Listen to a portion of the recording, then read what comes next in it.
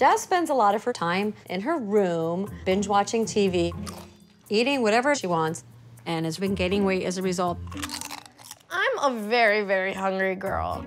Anywhere there's a bunch of food, I'm gonna pick out, and it's the best thing ever.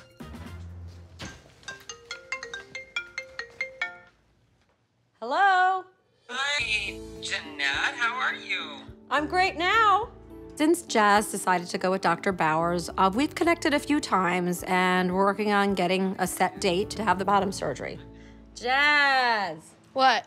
Look who I have. Is that Marcy? Hey, it's me, Jazz. What's up? How are you? Guess what we're gonna talk about?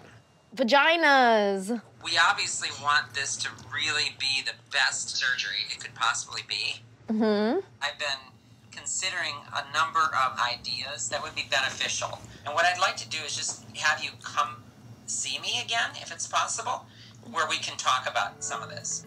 I'm very surprised that Dr. Bowers says that she has new ideas because when I went on a consultation with her a year ago, she wanted to do the standard vaginoplasty in one step, and she was really confident about it.